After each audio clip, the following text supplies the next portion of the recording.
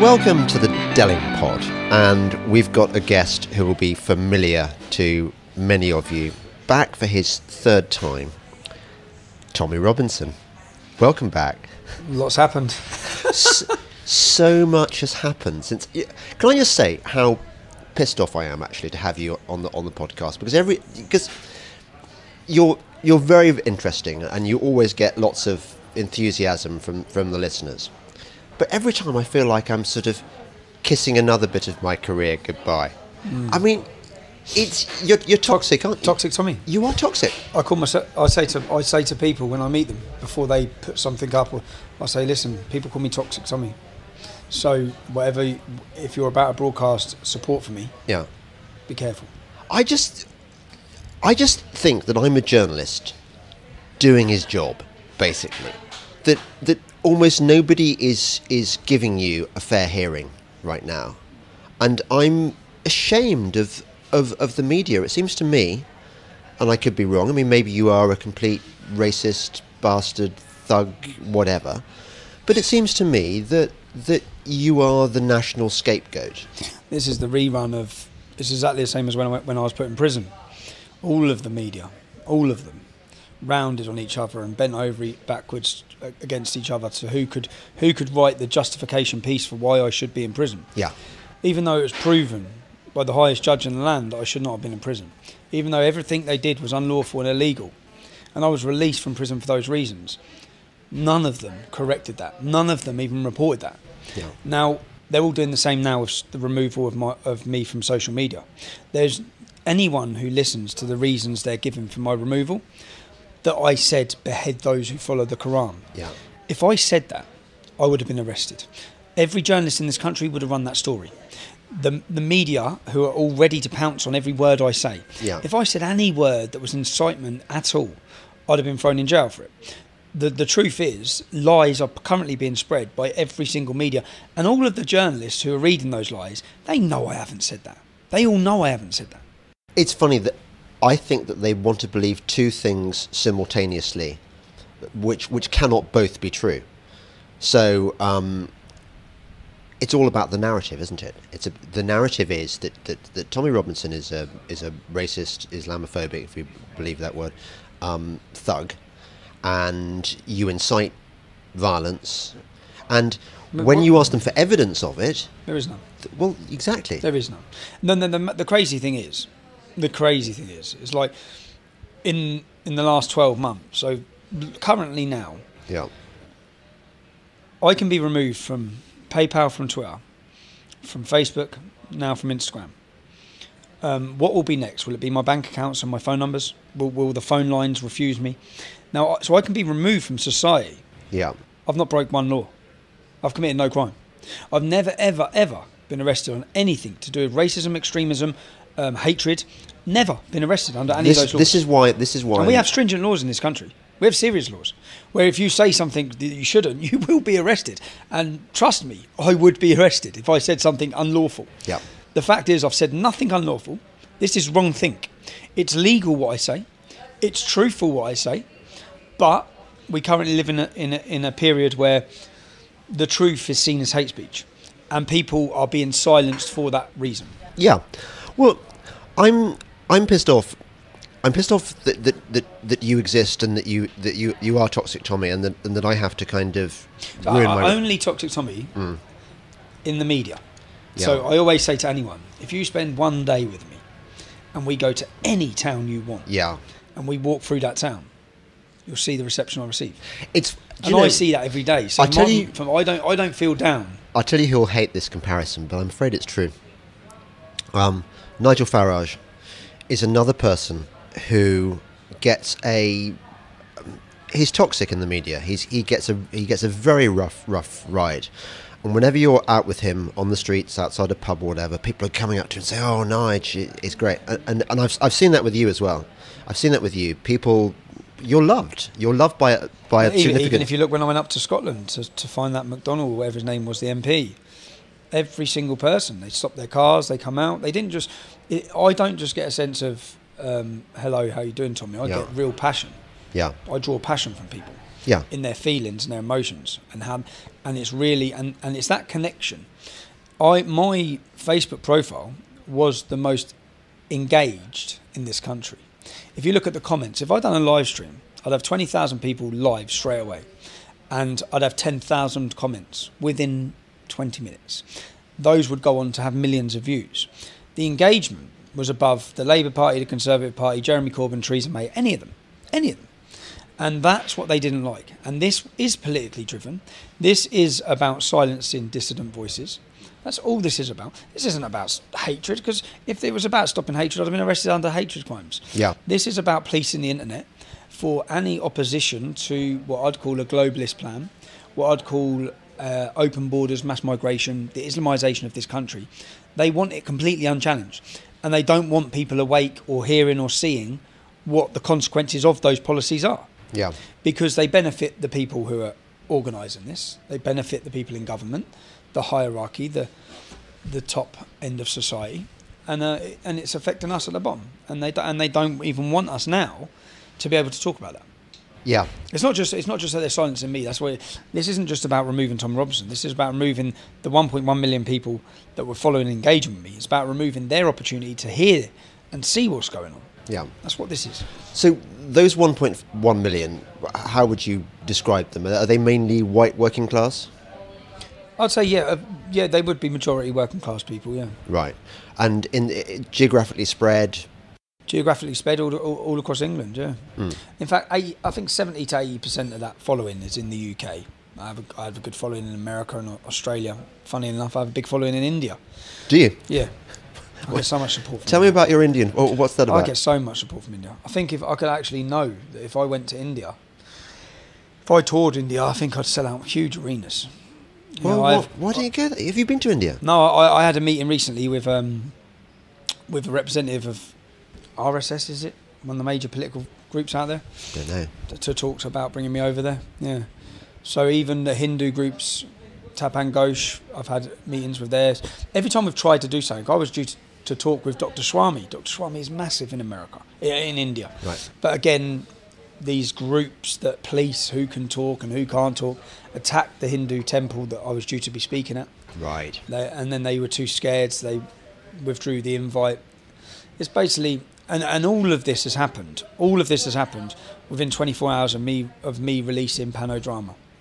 So this deletion. Panodrama, for those, I can't imagine there's anyone listening to this who hasn't heard of Panodrama, but this is your counter sting operation. Panorama, the BBC's flagship documentary, Yep.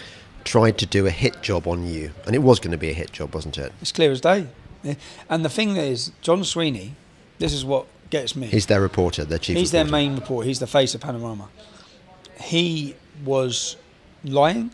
He said he'd clip footage. He said he would make an innocent disagreement with a female. Yeah. He said he would make it into a sexual thing against Tommy Robinson. It's all on camera. He was also homophobic. He was also racist. He was a bigot. All of that in one conversation. Yeah. Mm. He's still in his job. Why is he still in his job? Within the BBC, you cannot have a main face representative when, if you read the guidelines, it says that our presenters are the voice of the BBC. Yeah. That's their guidelines. Now, what he says and done in that documentary that I aired is appalling. In fact, it's far worse than anything I've said in my life. Yet I am put forward as this hate figure, and John Sweeney's the man putting me forward as the hate figure in the documentary. So what is the... If you were constructing a case against Tommy Robinson, Yep. What are the worst things that you've done? Yeah, I'm very open about it all as Okay. well. I'm like an open book. Yeah, give me the So- list. Because somebody the other day said to me, I was saying that why aren't we? We should be giving him a fair hearing, and this person said, yeah, but he's a criminal, and I said, well, I mean, so was Nelson Mandela technically, but when they say he's a criminal, I'd say technically you are. I mean, you're convicted. I've been in prison, yeah, but at the same time, I'd say you're a product of how you're brought up and where you're brought up. Yeah. I'm from Luton Town. Yeah. Luton Town is the most deprived and roughest town in Britain. Voted as that. I'm from a community that has huge problems in it. Yeah, whether it be, I'm not on about Islam. I'm not about crime, gun crime. There's been 30 shootings in 6 months in my town. Yeah, so growing up around all of that, I managed to, when people say he's a thug, if I was the thug that they say I am, Yeah. then when people come up and you clearly see so many videos of people confronting me and being very aggressive and actually violently attacking me, I'm not on the count foot. I'm always only act in defence. So, yeah, and I hold my hands up to things I've done in my past. I was put in prison for my first ever offence at the age of 20 years old. Yeah. I studied for 5 years as an aircraft engineer.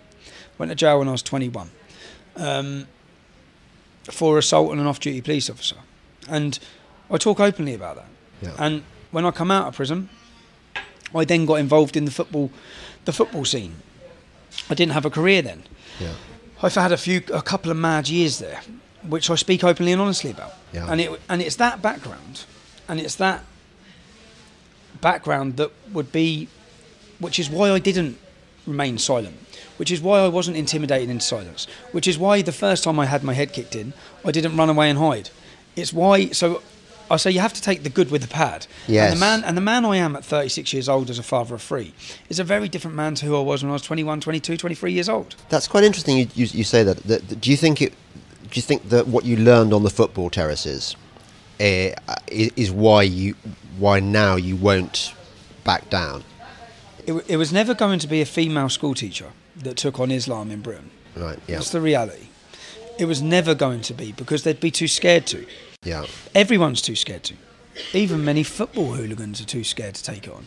So essentially, I was scared.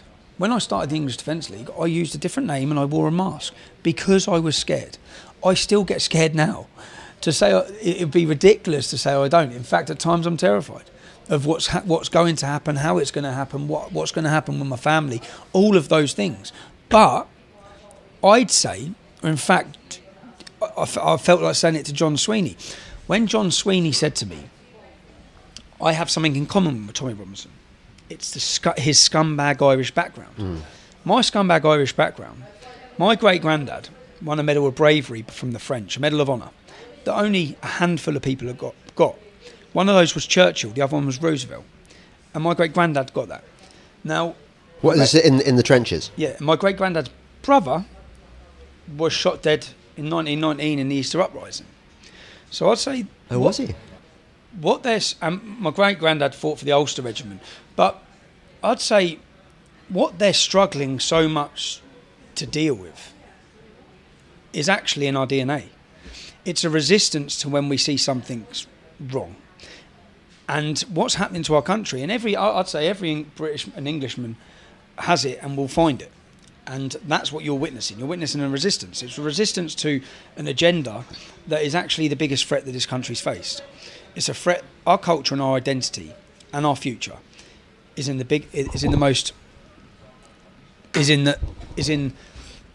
really in danger. And that's not just here. That's across Europe and the whole entire West. Yeah. With what's happening. Now, we can be cowards, or we can speak honestly and openly. Yeah. And what I'd say is that, and I've witnessed it, in fact, from speaking out when I started, people used to give me a hard time. I used to get spat at. I'd get abused when I'm walking around the streets. I now get hero's reception everywhere I go. Right. So I know I'm on the right side of history. I know I am. And I know that this country is primed and ready, I'd say, for a political revolution in the feeling amongst people. People know what's happening is wrong. You saw whether it be in India with Modi when he was elected, then in America with Trump, most recently in Brazil. Yeah. All of these elections, Italy with La Liga, Austria, all across Europe, people are revolting against, whether it be the status quo, what I'd say is the establishment. Yeah. The establishment are being replaced in certain countries. Look what happened in Italy. That's unheard of. That's unheard of. To swing from a left-wing government to completely kick them out of power and replace them with people who are solely against the government. Yeah. And that's the mood of feeling that I'd say is primed in this country. Yeah. It's an anti-establishment. It's not just about Islam. It's about so many things that people can see are under attack. free speech is under attack. I've said for many years we live in a post-free speech era. We don't have free speech. I soon will be erased from everywhere. I expect everywhere. What sort of society is that if I haven't broke one law? What sort of equal playing field is that if Hamas and Hezbollah and prescribed terrorist organisations that are friends with the opposition party in our country, they still have all these social media platforms. Yeah. They still use them. Terrorists, the man that says he sat down with Facebook in order to get me removed, Yeah. Mohammed Shafiq. Mohammed Shafiq was close with Nick Clegg in the Liberal Democrat Party. Nick Clegg is now in charge of communications for Facebook and Instagram. It would have been Nick Clegg's decision who removed me from those groups after sitting down with Mohammed Shafiq. Mohammed Shafiq is a Muslim who shares a platform and has promoted radical Islamic clerics who call for the murder of Muslims for blasphemy. He actually incited murder against Majid Nawaz. These are the people that are sitting down with these big tech giants in order to silence any opposition of their flawed ideology. I just think that anyone who's silent on this isn't going to stop at Tommy Robinson. In fact, it didn't stop at Tommy Robinson. The same day they removed Tommy Robinson, they removed Raheem Kassan.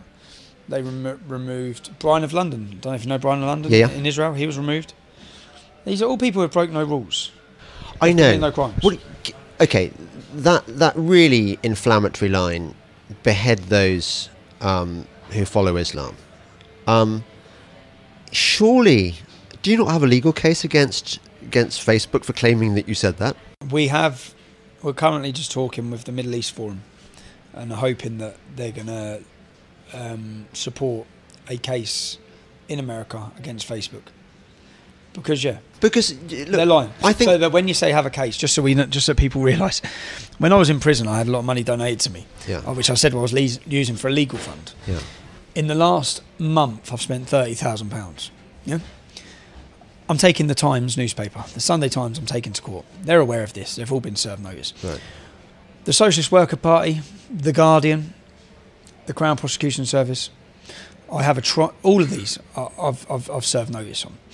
I'm taking Cambridgeshire Police to court on the 12th of March for the harassment of my children. Yeah.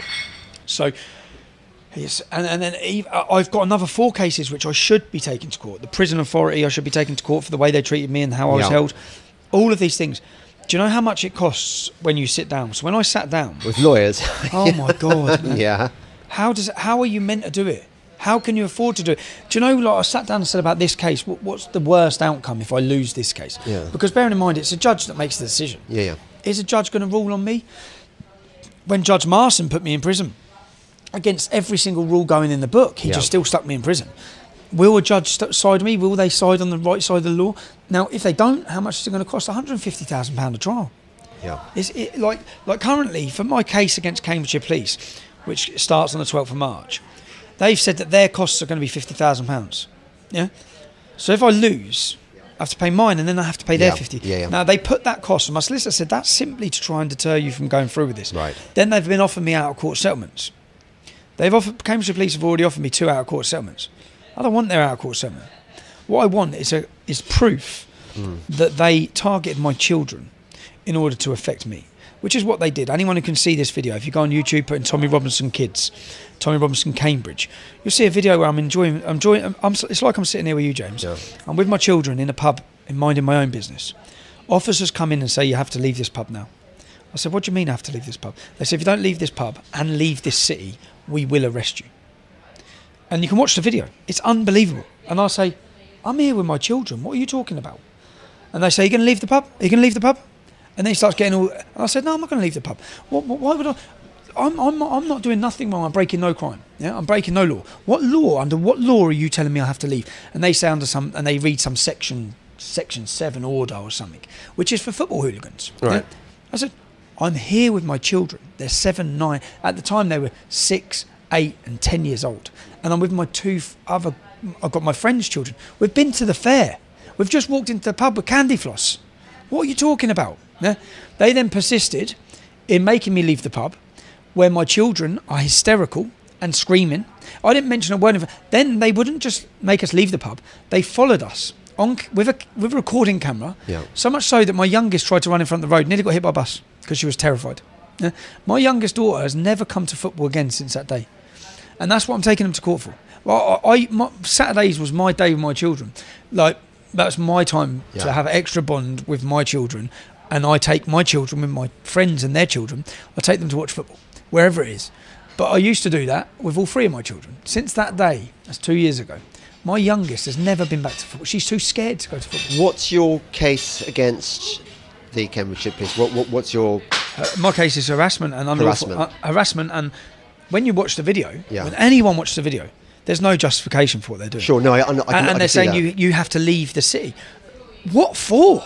Right. Like, what sort of... If we're in a society where, because of my political beliefs, because of nothing I've done, me and my family can be forcefully removed from an entire city, not because of anything I'm doing, not because of the threat I am, then how is that? What is that? That's not Britain. I'd say we live in... That's not freedom and democracy and rule of law. This is harassment and persecution by the police because of my political beliefs. That's what this is. And if this would have happened to a minority family, the whole country, when you can watch the video and hear my children, it still winds me up now. I wanted to go the next day. I found out where the police officer lived who done it, and I wanted to go onto his house roof and play a PA system of my children crying, because it ate me up so much. Because what I was supposed to do, you know, the thug that everyone says I am, I should have levelled the bloke for what he done to my kids.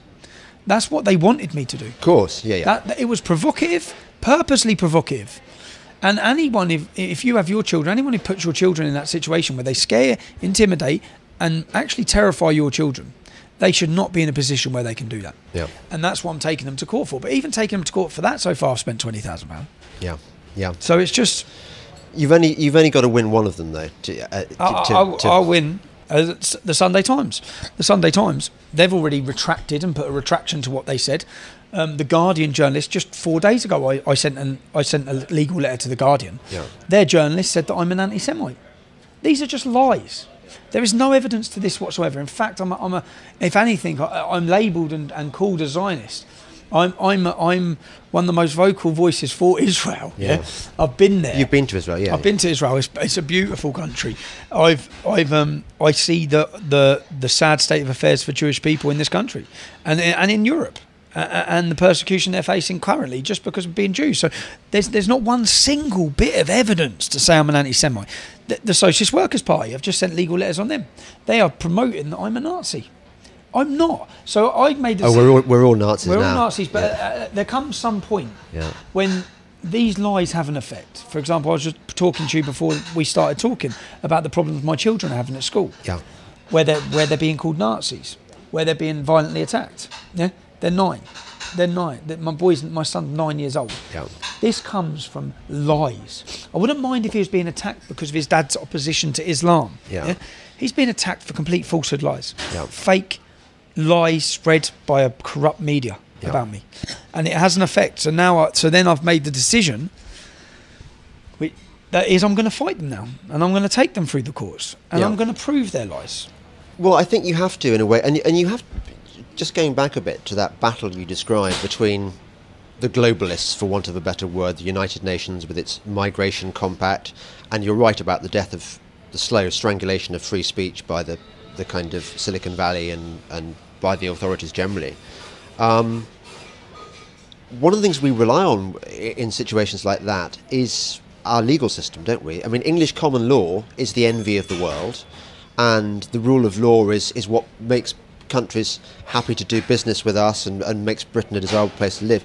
So we've got to rely on the fact that still within the judiciary are people like the Recorder, for example, the Recorder of London. I was at the Old Bailey to watch him give his opinion on whether you should carry on being imprisoned or not. Yeah, but you say, like, I have no faith in that either. He had no choice but to do that. No, I know what I'm saying is I thought... Do you know what he done? He still sent me back to prison. He was good, wasn't he? Yeah, but he still sent me back to prison. Did he? So even after he heard everything, he knew it was unlawful. Yeah. I was still put back in prison for 2 weeks while he made his mind up. And it was left until the very last day before I was released. So I was put on solitary confinement for a further 2 weeks. Yeah, even though he'd heard the whole case. So he heard the case. Right. And what my lawyers kept saying to me, you're getting out. Right. Because It's all unlawful. Yeah. And once this is, and what the only way we played it is we didn't tell them that we were appealing the conviction. We only said we were appealing the sentence. And then when we got into open court before the judge, then, because we know it's in open court and we know everyone's there, then we laid out, these are what you've done wrong. Here's how it's unlawful. Right. Because it would have been refused, I believe. And even so, I say, he let me out because he had to. Right. Because it's written in the records, and everything they'd done was put forward. But after he heard how unlawful it was, he still sent me back to prison for 2 weeks. Right. And on the very last day that he had, because he was allowed 14 days, on the 14th day I was released. I should have been released from court. So, I wished that I'd done a podcast with you immediately after your prison experience, because that in itself was a whole podcast. So take me back to what happened. Why did they put you in prison most recently? So they put me in prison, which they said was for contempt of court. Yeah. They said in the media that I pleaded guilty. Another lie. Yeah. I never pleaded guilty. Yeah. So imagine being me. Yeah. I've been taken off the streets for no crime. I know the laws. I went on my own training courses with Kingsley Napoli. Kingsley Napoli are one of the best legal firms in London. I paid for myself to do a 3-day course with them so that I could understand contempt of court. Okay. And I'd done that because I had the previous brush with contempt of court at Canterbury Crown Court. And what did you done wrong in Canterbury? So basically, Canterbury, I wasn't aware that you can't stand on court property in video. I know you can video in court, but you can't actually video on court property. So if you stand on the steps of court, that's contempt of court. So what did you do? You filmed on the steps of the court. So basically, so people know, there was 5 men and they raped a young child, and she was asking for directions in their kebab shop. She was drunk. She got lost.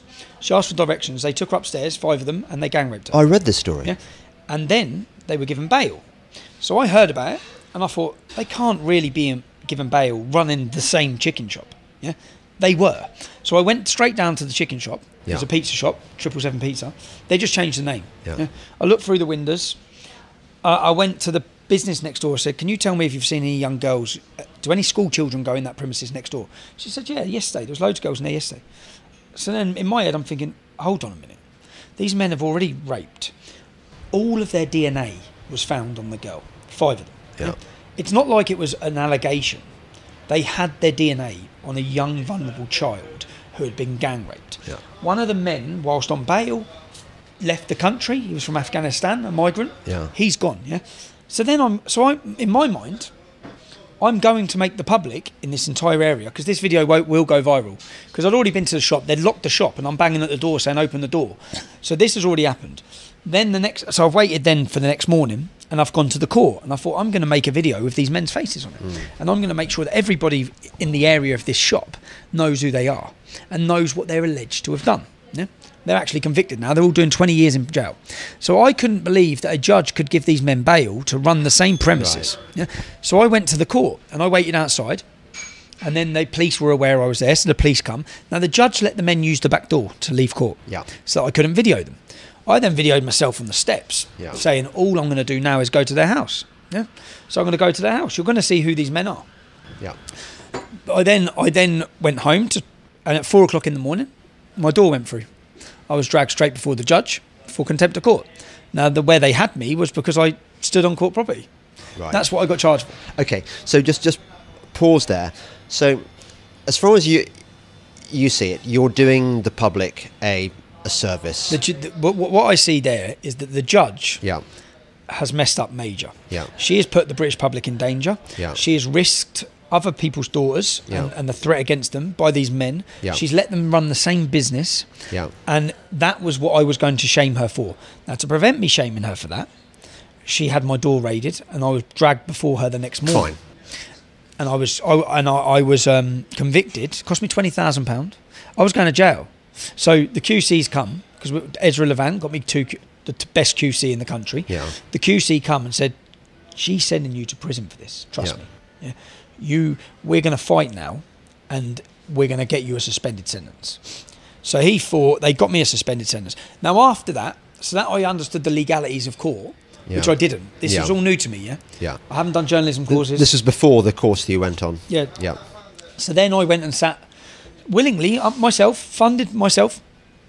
I'd done a 3-day course with Kingsley Napoli to understand the rules of the court. Yeah. What you can say, what you can't say. To be honest, I was calling them in this Canterbury case these Muslim child raping paedophiles. Yeah. Now they weren't yet convicted. They got convicted the day that I was. So you should have said alleged. Alleged, but I didn't know any of this. Yeah. Yeah. And I was angry. Okay. Now, I didn't jeopardise the trial because the trial had already finished. When I went there, the trial had already finished. They were waiting for their verdicts. Yeah. So then comes a case, and I'm looking at it, and it's in Leeds Crown Court, and it's for Huddersfield.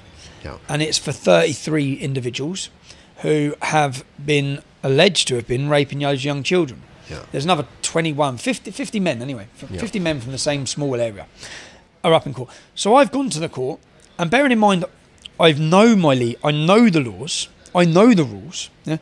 The judge has put a reporting restriction on the case, which is absolute nonsense. Yeah? This is the limiting of the freedom we have to talk about these issues. Right. Because under the law, which I'd read before I went, and I checked everything, under the law, the judge has no power to put reporting restrictions on any information that's already in the public domain. Now, everything I read and everything I said outside that court was already in the public domain. It's from the BBC News website. None of it was hidden. It's all out there.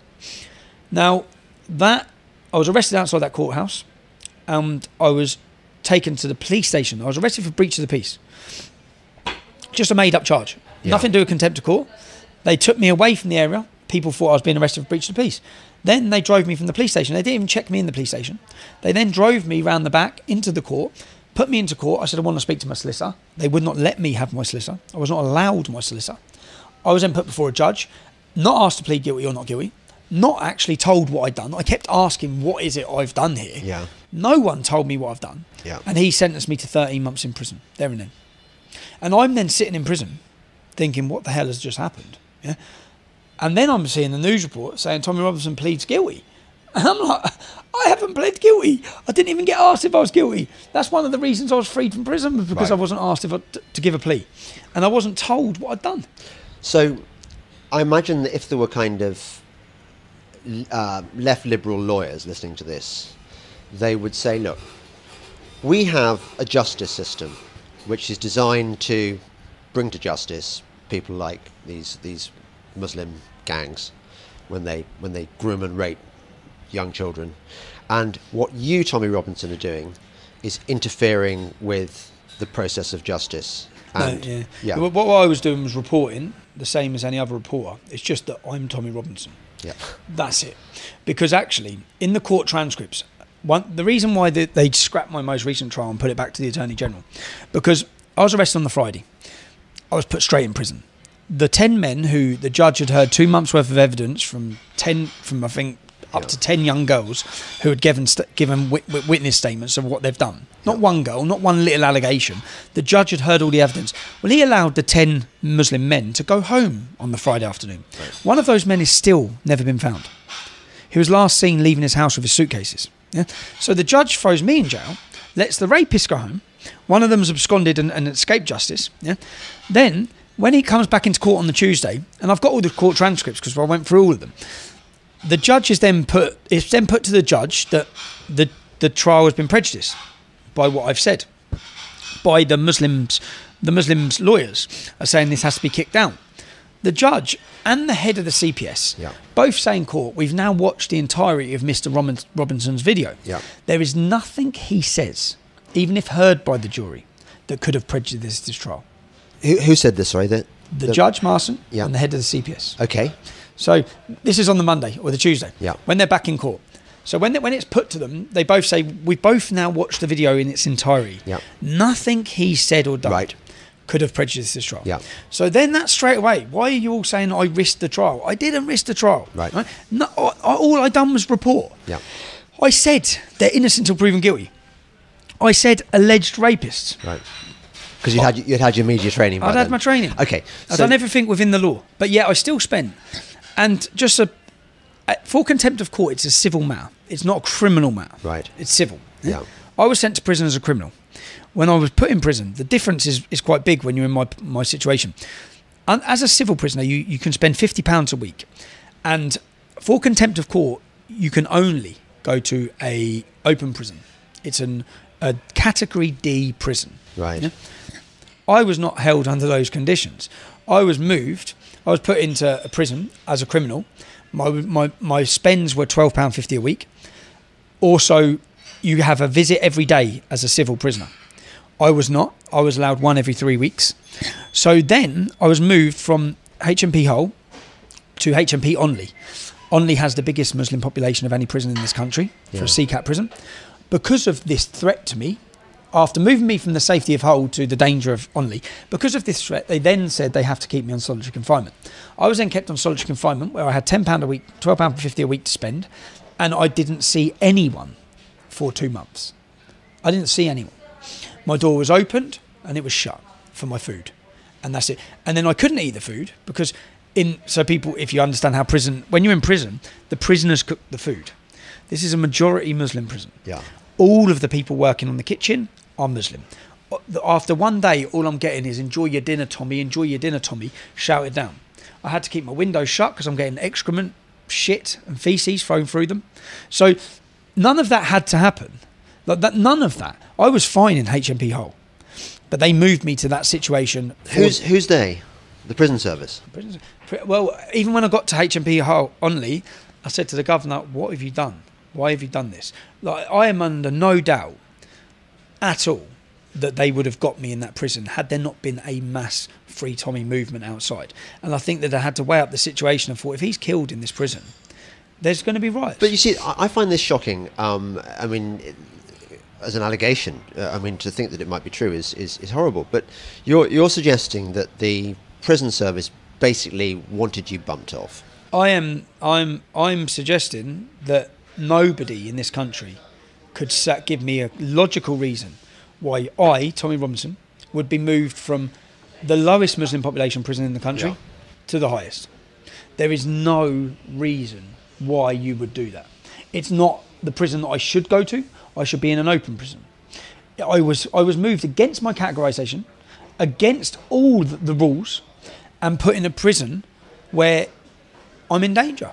And then because of the fact I'm in danger, I'm then held on solitary confinement, where for 30 minutes a day, I'm allowed out to walk around on my own in a little square. Now, when I walked around in that square was surrounded by Muslims who are constantly fucking screaming and shouting abuse and threats and what they're going to do to my family. In that prison, I think all of this is done intentionally. I have the prison guards come to my door at, say, 9 p.m. and say, where's your wife? I'm sat in a cell, mate, that I've been sat in for the last 6 weeks, and I haven't been out of it. Yeah. The only time they let me out for my exercise, which is against the laws as well, it's just so that people understand who don't understand how prison works. When you're in prison, you get out your cell at 8:30 and you get put back in at 5:30. At 8:30 in the morning, you go to work, you have a gym, you play football, you have all these things you do. You play snooker, you play pool, you play badminton, you've got PlayStations, you've got all of this in prison. I didn't come out of my cell at all. I was only allowed out for 30 minutes on my own when the rest of the prison was on lockdown for lunch. So when everyone else is on for lunch, they'd open my door, they'd walk me through the prison into an exercise yard on my own, which I'd walk around on my own. Yeah. Only time they do that is 12:30 to 1:30. My children are at school. My wife worked in the school at that time. So I couldn't even speak to my family at all. Now, that's not within the law or the rules. That's absolute. So all of these things all play a part on your mental state. Yeah? Well, on your bed, yeah. And then they come in at 9 o'clock and said, where's your wife? I said, I haven't spoke to my wife. How am I meant to know where my wife is, or how am I? And they said, okay, well, there's intel she's going to be attacked with acid. And I'm sat there like... So these are the guards? These are the guards. So they've come with a letter. Because the police are there. They've come with the police. We need to know where your wife is. She's in danger. We have intel she's going to be attacked with acid. Imagine trying to sleep after that. Yeah? They've then knocked on my mum's house and my wife's house. They've told my mother and my wife, we have intel you're going to be attacked with acid. And that's it. They just leave them with this official warning. Yeah? Now, were they going to be attacked with acid, or is this all to play on someone's mental state? Because it worked. I bet. It worked. And it worked in that sense of not eating, the not being able to contact your family, not the constant threats anyway, the worry you have anyway when you're in prison about all these things, and then obviously people saw when I come out of prison. You look terrible. You looked in a really. I hadn't been out of a room in 2.5 months. So okay, you lived on a diet of 1 tin of tuna, 5 tins of tuna a week was what I could afford. Is that all you ate? Nothing? Yeah, 5 tins of tuna a week. That's it. Is there enough nutrition do you know what in it? No, there's not. No, so I've had all my reports done. When I come out, I was malnourished, completely malnourished. Yeah. I begged. I've got the letters. I wrote to the governor again and again and again saying, I need more money. I have to be able to buy bloody food. That's all I'm asking for, is to buy food. Yeah. And also telling them there's plenty you could do to make my time here more bearable. Just get me out in the gym for an hour. Yeah. Just let me do something. Get me out of this cell that you're locking me in, forcefully locking me in. Yeah. I'm not willingly being put on isolation, because what they tried to do, they put me for a week in the block with no TV, with nothing, just a blue mat. And then they said, well, we can move you to a better cell, but you have to self-isolate, where you sign a piece of paper saying I'm isolating myself because I'm scared. Right. I said, I'm not doing that. And they goes, well, we'll put you on the wing then. So I said, put me on the wing then. That's what I want you to do. And they goes, but you're going to be in danger. I said, well, I'm in danger every time I open my front door. I said, I didn't put me here. You brought me here. You must have done all these safety checks before you brought me here. You would have had to do all of these safety checks because of who I am and the fact of what's going on outside this prison, outside the prison gates. I'm aware of tens of thousands of people marching. I'm aware of 600,000 people signing a petition. I'm aware of all of this pressure happening outside. You've done all these checks and you've still brought me here. So there's no other explanation, which is why I want to get the prison service into court. Well, because I was going to say, I remember reading at the time, and the prison authorities are completely denying that any of this happened, aren't they? They are flat out contradicting your account. My solicitor was just like, even my solicitor said it's unbelievable. When my solicitor come, I meant to have 2 hours legal visit. They brought me in for 30 minutes. Right. They left him sat there, and this come up if you read the when we went to the High Court. This all come out in court. My solicitor said we haven't even been able to get to see him. We've been trying to get to see him. Right. They leave us outside. We've seen him for 30 minutes. So does your solicitor, your barrister, think you have a case against the prison service? Yeah, completely. Yeah. Right. Completely. How did you stop? Did you have any reading material or anything in your cell? I read letters. This is the other thing. It's like I received this much letters every single day. Yeah. From supporters, people around the world. And what were they saying? It was such a beautiful thing to. It was really to see how emotionally it affected them. Was quite made me realise, Jesus, this is big. Right. Because I had people writing to me saying, I'm not political. I've never voted. I've never wrote a letter to someone. And here I am writing to you. And I will be, I'm getting emotional even thinking about it, I will be at any demonstration for you. And all of these things from people saying how outraged they were with what had happened. Yeah. How outraged they were that this could happen in Britain. And do you know the saddest thing about this is, you could be taken off the streets unlawfully in this country as a journalist, because I was working as a journalist. Yeah. You could be taken off the streets unlawfully. You can be thrown into a prison cell. You can be held in solitary confinement against all laws and legislations. And you can do that with the full support of 650 MPs and every single journalist in this country, because not one of them spoke out. Yeah. Not one of them. Yeah. If this would have happened to someone in Russia, if a journalist would have done this in Russia, the British government would have made the comment. People would have spoke out. Yeah. They all rallied behind their same lies, because I read, so many people wrote to MPs and I read the MP's response. It was the same. Every MP said the same. So it was obviously a group message to send back out. Was that I had risked the trial, lie. That I had broke the law, lie. That I had pled guilty, lie. Yeah. All lies. All proven now by the highest court in the land. Yes. This is what, going back to my original point about how bloody annoying it is, having to defend the toxic Tommy Robinson, is that nobody else is doing it. Nobody else is. I'm really astonished that there's not a single MP, I don't think. Which is you've got Lord Pearson, haven't you? Lord Pearson. Yeah. There's no MP though. No MP. And I've just read here comments from another MP MP Damien Collins, chairman of the Digital Culture, Media and Sports Committee, says, I believe YouTube must also now ban Tommy Robinson from their platform. Doesn't give reason, doesn't give why, doesn't give anything I've said. It's just they want you gone. They want me gone. It's like being against war or in favour of peace. You know, hating Tommy Robinson. It's easy. Yeah. It's easy, and it doesn't get anyone's backs up in their own little circles. And I generally think that the sign of what's happened this week, for me, proves I'm doing something right. They genuinely fear me. I'm a young working class kid from Luton Town that has the establishment absolutely terrified. I'm doing something right. Now, when they removed me from... In fact, when I started the English Defence League, there was 3 dawn raids on my house in 6 months. They thought that pressure would stop me. It didn't. Yeah. When they arrested my pregnant wife, they thought that would stop me. It didn't. When they put me up on fraudulent charges of mortgage fraud and used my wife as leverage to make me plead guilty, they thought that would stop me. It didn't. When they locked me in prison and I was violently attacked and locked in a room with Muslims and had all my teeth smashed in, they thought that would stop me. It didn't. When they removed me from Twitter, they thought that would stop me. It didn't. When they removed me from PayPal, they thought it would stop us. It didn't. In fact, every single one of these things have made us more driven and more focused on what we were trying to achieve, and also gained us massive support. When they remove me from Facebook and Instagram, do they think that will stop us? Of course it won't. 100,000 people have signed up to my website in the last 24 hours. It's not going to stop me. It's not. In fact, we are now the face of free speech. That's what they've created. They have created that the battle for free speech is now headed by Tommy Robinson. Yeah. It's now, they are making a martyr out of me in a situation that everyone feels oppressed and everyone feels silenced. It's not going to stop us. It's going to make our job harder, but our job's been made harder for 10 years. Yes, I mean, you're certainly not the only person to have been ostracised by social media, are you? I mean, there's Lauren Southern. Social media now, though, is more than just social media. It's part and parcel of life. Oh, it is, totally. In the era we're in. Yeah. It's like they're deleting your life. You've been unpersoned. You've been airbrushed. Airbrushed from society. Yeah. You've been kicked from society, which, again, the telling point is you're kicked from society for committing no crime. Yeah. You've done nothing that anyone can pin on you and say anything you've done that's wrong. Yeah. Other than lies.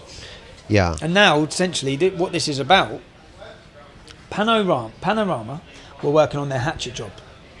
And it was due to come out the second week in February. Yeah? What do you think it was going to get on you? Oh, I have no idea.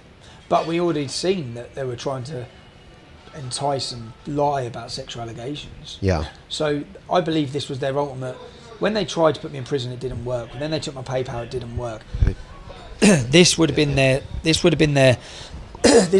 documentary using Panorama, because Panorama is the most established and believed to be the truth. Yeah. They'd have used that to absolutely destroy my name to the entire British public. Yeah. And I believe that I believe that what just happened with social media would have happened anyway, and I would, like now, all these, when Panorama does come out in a week's time or 2 weeks' time and it's about me, yeah, I have no platform to even counter their lies. I can't even come on and say, no, that's lies. I can't even correct it. When MPs are lying about me now daily, I usually would have just gone on Twitter and corrected their lie, and the public would have seen my correction. Yeah. Now they've taken that ability away from me. So what are you going to do? I am going to build an app. Yeah. I'm going to build my own social media platform, probably. I'm looking at all these things now, because if I hadn't started all these legal cases, I'd be in a position to do it. Yeah. Because I've started these legal cases and I've got these battles coming up, they're going to cost me so much money. Yeah. I now need to work on getting the finances for an app, not just for an app.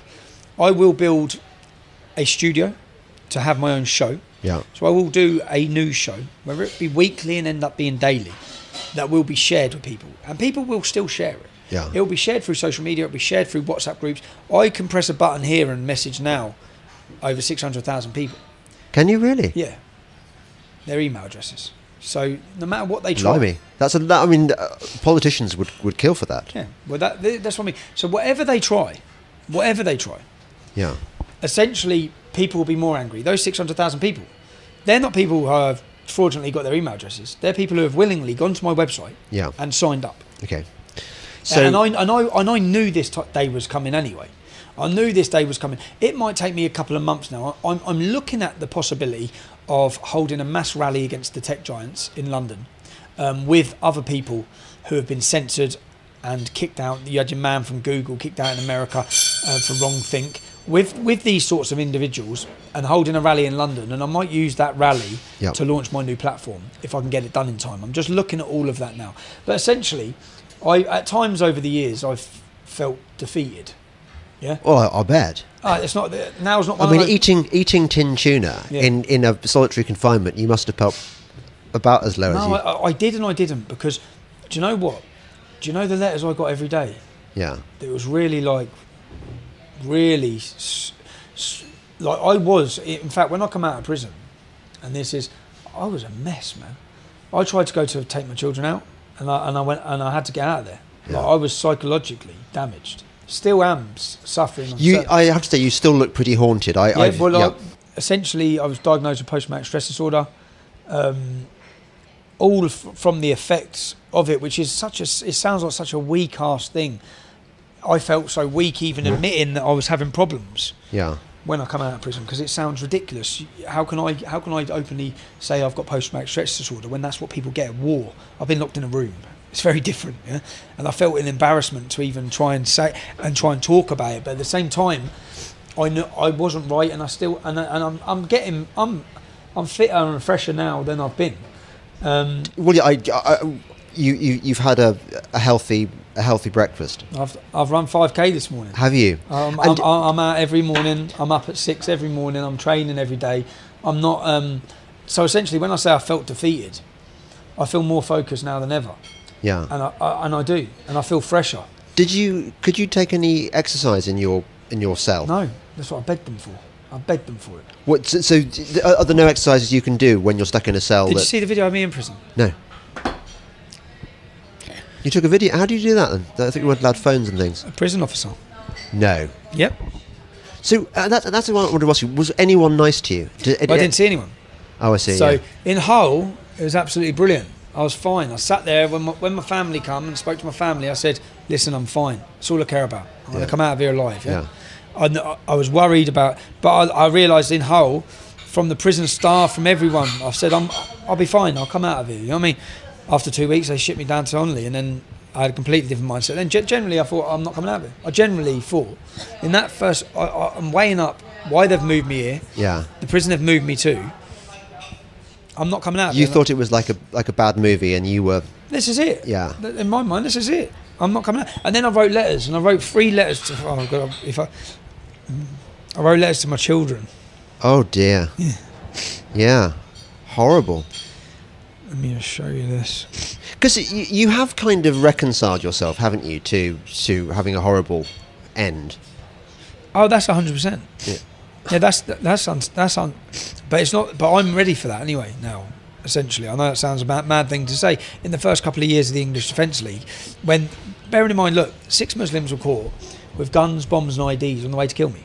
They got 30 years in jail. I went to their court case. Yeah? Right. For me, that an order's come somewhere for them to kill me. Right. Right. So, I'm not stupid. Like, if you're a jihadi now, Yeah. what's the biggest target if you want a reaction?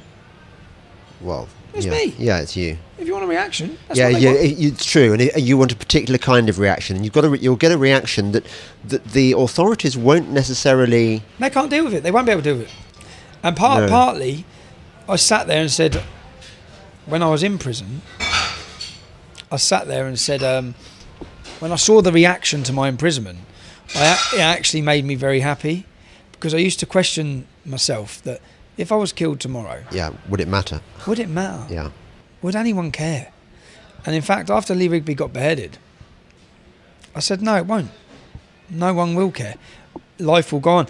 But then when I was imprisoned, Yeah. I then thought, no, if I'm killed tomorrow, mate, the government better keep me safe, mate, because if I am murdered, the blood's on their hands. But horrible. Your wife and kids. I mean, I've got a long-suffering wife, but yours is even more suffering. How does she cope? Oh, I'm looking at the video now.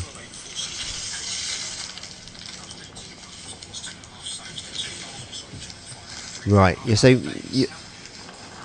that your cell? No, is that your exercise yard? No, that's my exercise yard. Yes, so that's the block. I was going to say, it looks a nice...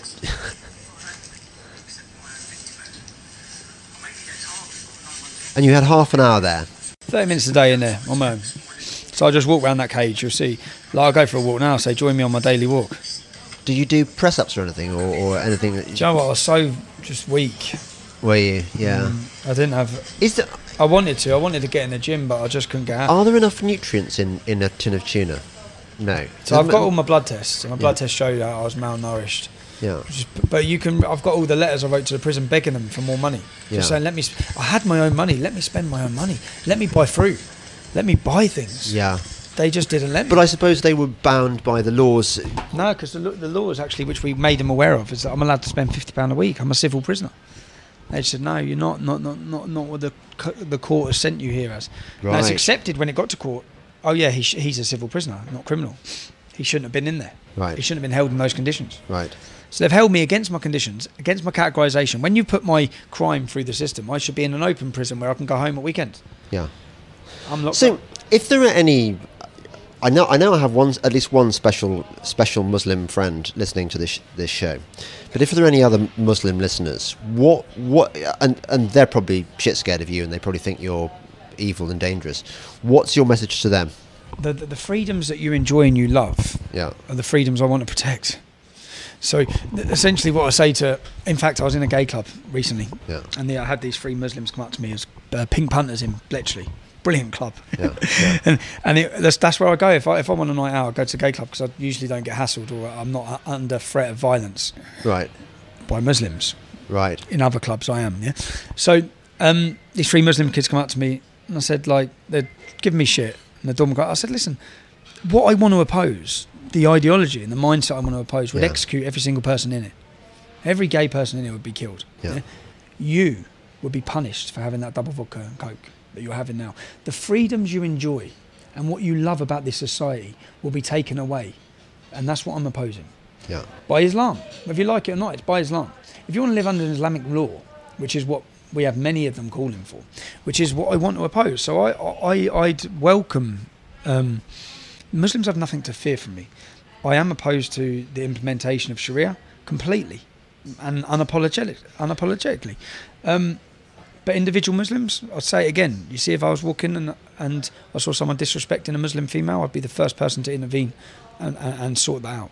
And I have been all my life. If I was even a lady in the burqa, I'd still hold the door open for them. Yeah. Muslims are people. Islam's an idea. It's my God-given right to oppose that idea in every way possible, especially when you see how much hatred and violence and is within that idea. Yeah. So that's it. Muslims have nothing to fear from me. Yeah. Weirdly, this week's podcast, or last week's, by the time people are listening to this, I've got the Imam of Peace. Oh, he's great. He's Have you seen our chat? No, I haven't seen your chat. Met him. I met him and interviewed him, and it's the same again. He's just, it's not hard. He's just like, do you know, I spoke to him before anyone knew who he was. I was speaking to him when I was leading the English Defence League. I was in regular contact with him. So that's why people have this betrayal. I've met imams across this country who've come down, travelled down. I go for lunch with them, I chat to them, because I say, look, I don't hate individuals, but I'm not going to sit by and watch as Islam becomes a growing force in this nation with the badness that comes with it.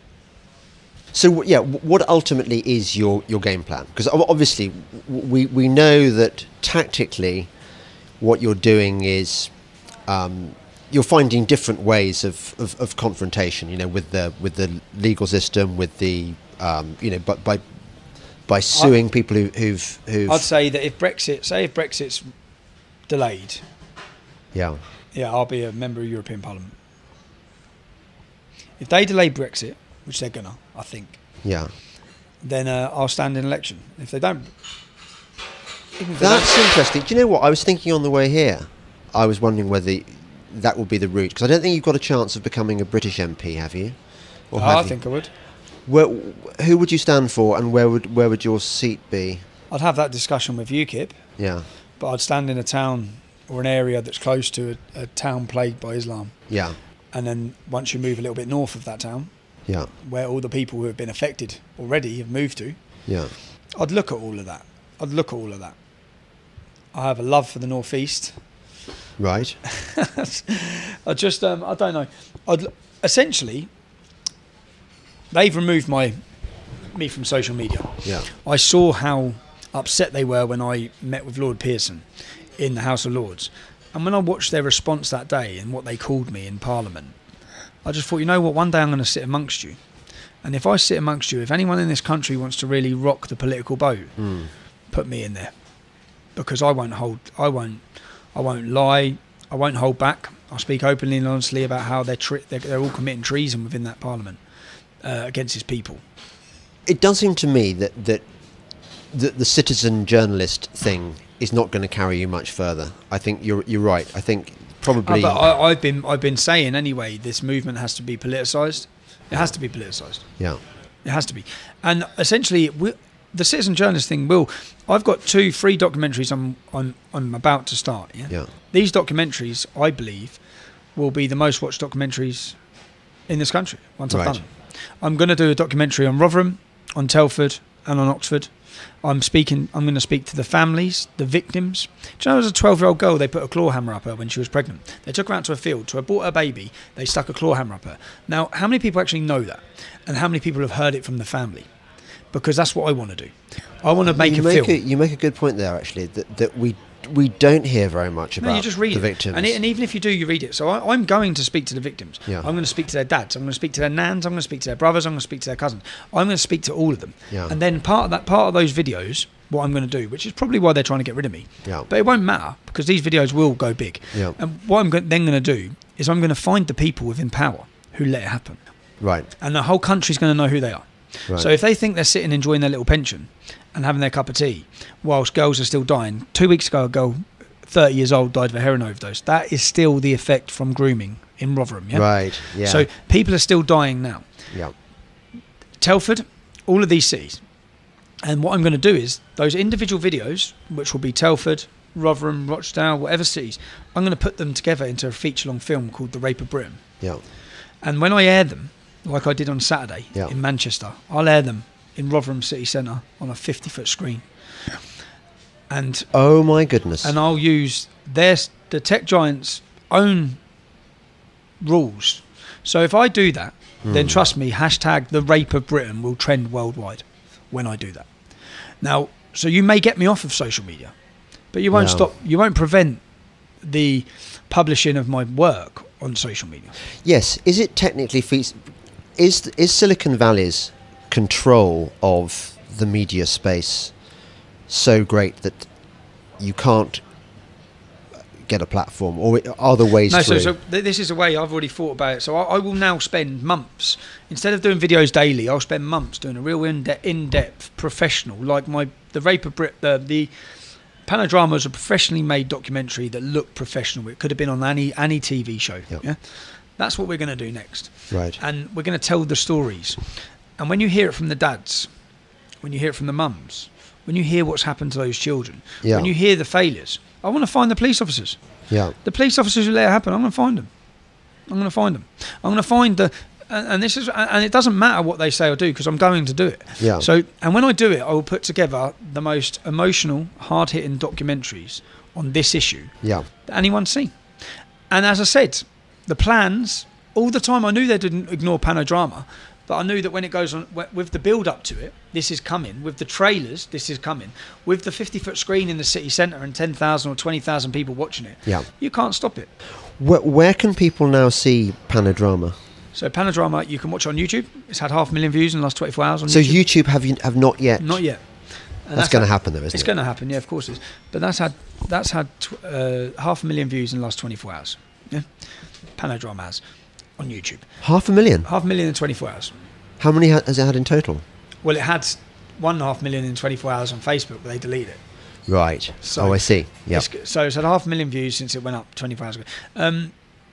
But people can find me at www.tr.news.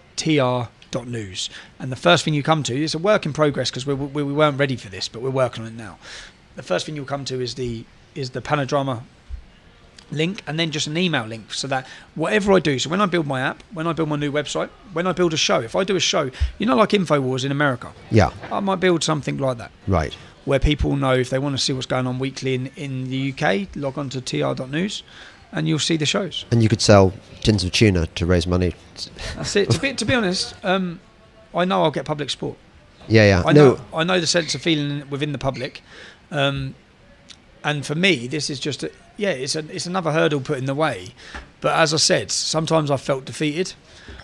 I don't feel defeated. Do you think you're always going to be this pariah figure? Do you think? No. Yeah. No, when it swings, it will swing so quick, so fast.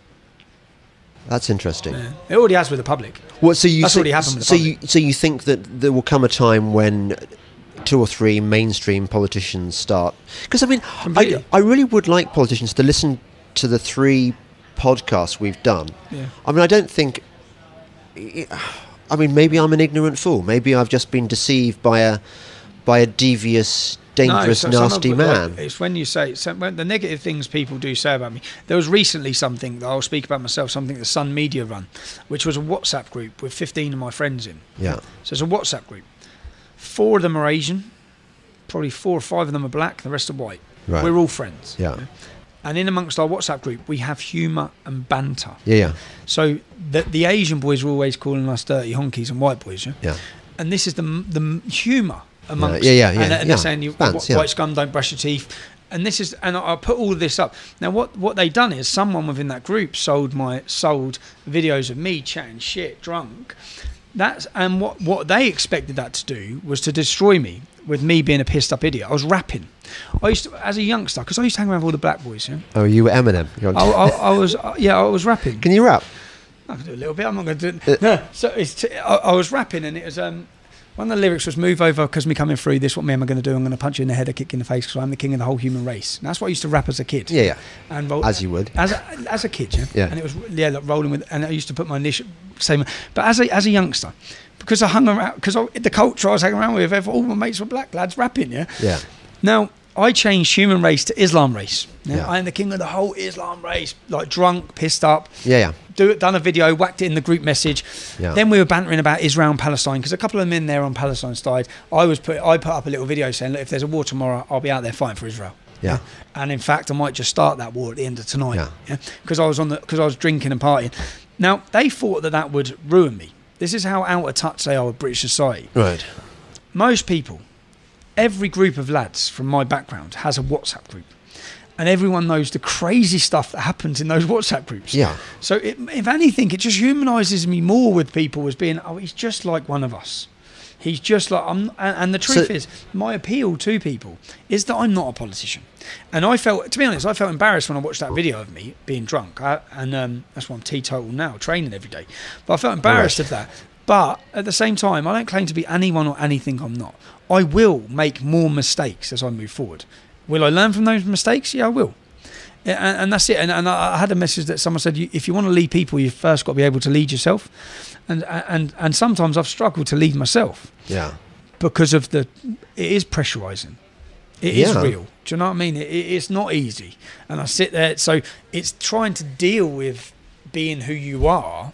So then you're in a position to lead other people. And I now am more committed than ever to not let people down. Your WhatsApp group, you say you use the word Asian. I mean, these are presumably Muslims of Pakistani origin. 2 Pakistanis. So I made a comment as well about a taxi driver. I said a little Pakistani drives a car. Yeah. What the context doesn't show. Yeah. Is that we're humouring and bantering amongst my best. Well, presumably, if they're in the WhatsApp group, they are your mates. They're real mates. Yeah, they're real mates. I think people. But then when the way the paper took it, yeah. They just cut and edited little things without showing any context, like the Israel thing, without showing all their comments about Palestine, and then just have me doing. I actually made a video where I'm not religious. Yeah, one of the things I said, which they didn't use, I don't know why they didn't use it. One of the things I said was that. The reason why I'd go out there and fight tomorrow is because the Jews are the chosen children of God. Yeah. And we're in a constant argument and wind up amongst friends, yeah, and we're having this banter. But when they took out all their one of the footage was one of the Asian kids was walking along Sikh Island. He put a video in of himself Sikh Island saying "fuck you." Yeah. That's what he put in. Yeah. But it was amongst friends. Yeah. And it was humour. Yeah. But then when they took it out, the Sun run this big story on me. And they cut all of the rest of it out and just had my little words at different times over the space of 2 weeks. Yeah. and it could have been a lot worse. Trust me, it could have been a lot worse with what goes on in that WhatsApp group. Yeah. And in fact, at Panorama, when we done Panorama, I said I actually, because now all I do is make a joke of everything they do. So I said, there's one person I really need to thank. It's just going to be very emotional, but it's one person who needs to thank you. And I just played the leaked footage because one of my friends clearly sold me out. One of my friends just took money from the Sun newspaper, which is disappointing. The Sun doesn't like you. I read an editorial by them the other day, sort of congratulating Facebook on. I don't like the Sun, and neither does anyone else. But it's puzzling because the Sun. I think the Sun is good on a lot of issues. I mean, it's right on Brexit, for example. Yeah, but if you listen to the journalist, someone rang up the Sun, asked them about me, and they recorded the conversation with the journalist, and he said, well, I don't like Tommy Robinson since he beat up his pregnant girlfriend. Just a lie, complete lie. Yeah. This is the lie that I'm taking the Sunday Times to court for. I've never, ever, ever put a single hand on any female in my life. Yet the Sunday Times run a big story saying Tommy, the woman beater. This is what they've done for years. Yeah. I'm now taking them to court. That this will be categorically proven that they're lying. But these lies all fester up and all mount up, and then they all used as ammunition by other journalists then to spread. So you're talking about the new app and media site, and you're talking about the possibility, if Brexit is delayed, of becoming an MEP. But ultimately, what's your dream? I mean, what are you here for? What are you suffering in this way for? My dream would be that this whole problem was sorted, and then I don't have to talk about this ever again. That I just go crack on and be a normal dad to the kids. So the problem would be what? Okay, so you obviously don't want gangs raping girls. You don't want Sharia law. The reality is this problem is never going to get solved. There's no like easy solution to this problem. We have the Islamisation of the West is real. Yeah. And it has to be stopped. It has to be stopped. Yeah. Now, whether it be a leader like Salvini getting in power. Salvini 5, 6, 7 years ago, was the fringe person they're trying to make me now. Right. 5, 6, 7 years, change of turns, change of tactics. He's second in command of Italy. Yeah. With the change of the mood of the country. This country's primed and ready. And it's only going to get worse. When people realise that the issues I talk about, it's only going to get worse. Yes. Now, if there is a political revolution, if there was any of these issues that are going to happen, then all these people who are trying to delete me and erase me from society, you just better believe I'll be at the helm of it. I think that's a good way of closing the podcast. Thanks. Thank you very much, Tommy. Cheers, man. Cheers. Bye-bye.